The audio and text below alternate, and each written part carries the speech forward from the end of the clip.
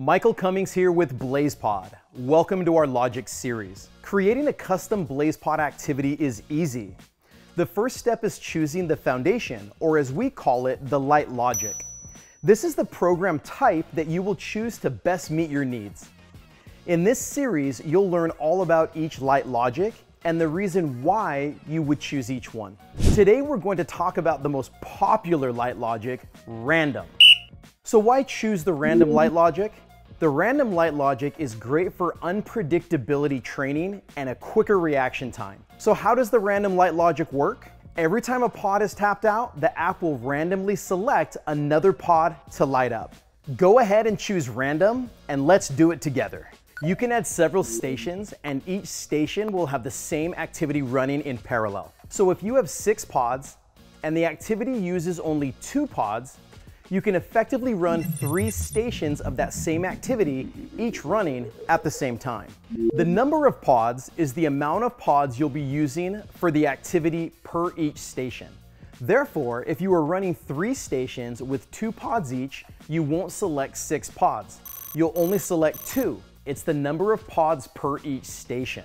The number of players is also respective of each station. Choose how many players you want to have participating in the activity per each station.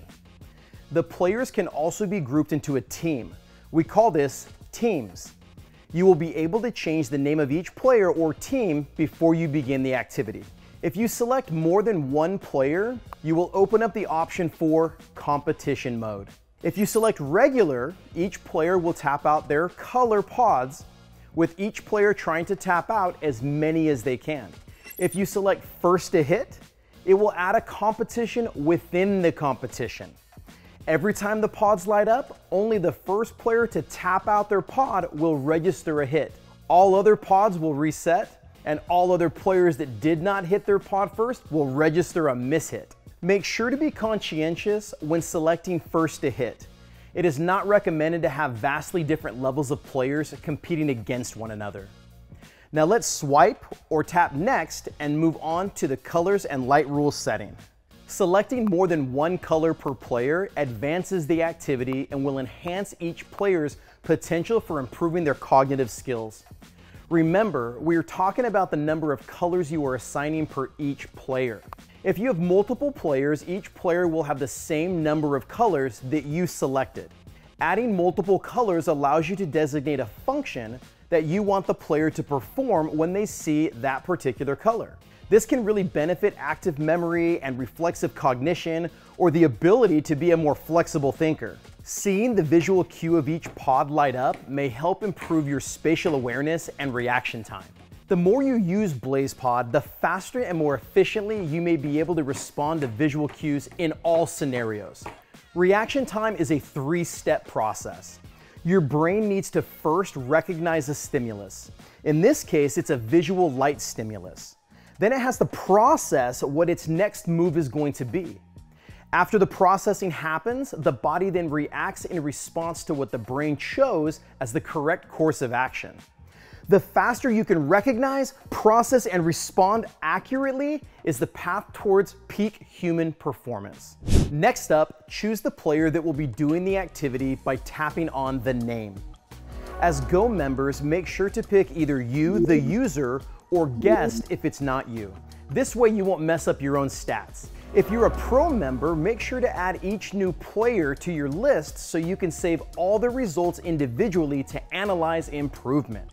Another option is choosing teams, which may be a good idea if you have more than 1 player performing a single player activity, like this team color catch competition. Another cool feature is that you can change each player's color to their favorite one. If you select multiple players, make sure to have different colors for each player or team for better organization and data analysis. After you have set up the pods, players, and colors, you'll notice the indication lights flashing on the pods that are ready to use. This will help you set up your activity, especially if you are using a fewer number of pods than the number of pods in front of you. If you select multiple colors per player, the pods will indicate that as well. If you select multiple players, then the pods will flash in the player colors one after the other with a pause before starting again. This is a great way to make sure you have set up correctly. If you have multiple colors per player, the lights will indicate that as well. If you select multiple stations, Station 1 will light up first with the correct indications, followed by Station 2, and so on, with a pause before returning back to Station 1. Now let's move on to Lights Out. Lights Out is basically choosing the way in which the pod's light is turned off. Is it with a physical tap or with a timer? With a timer, the pod will not respond to a hit. The light will only go out after the time that is pre-set. This is great if you want to use the pods as visual cues and are not worried about the data captured by each hit. You can also choose a combination of whatever happens first. If the pod is tapped out before the time runs out, it registers a hit. Otherwise, it registers a mishit. I like to use this function when trying to get someone to increase their intensity and move faster. This creates a sense of urgency and pressure to respond within a certain time frame. It's a great way to intensify an activity.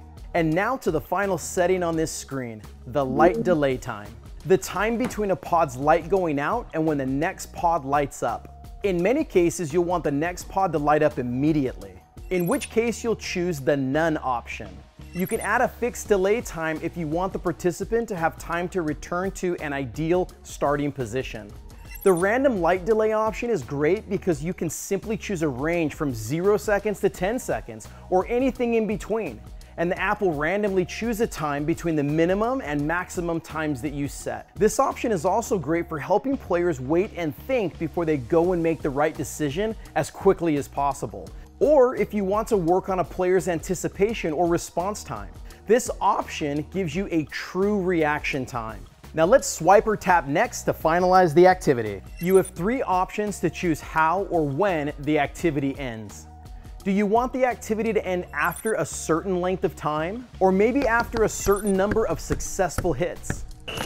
Or whichever comes first, trying to complete a certain amount of hits before the time runs out? Sounds simple, but carefully consider what works best for the goals and intent of your activity. And finally, cycles. You can think of cycles like sets in weight training. Do you want the activity to run a number of times automatically with a rest period between the cycles? This option is great if you're running a drill for a number of sets before moving on to the next one. Once your activity is set, it's ready to use. You can start immediately. You can manually start the activity from the app or select Start on Hit. The Start on Hit option is great if you want to place the device down and get into position, or if you're training a group and want the drill to run self-sufficiently. If you have the Pro membership, you can save the activity and use it over and over again, or share it. Now go get creative and have fun designing your own activities. Enjoy.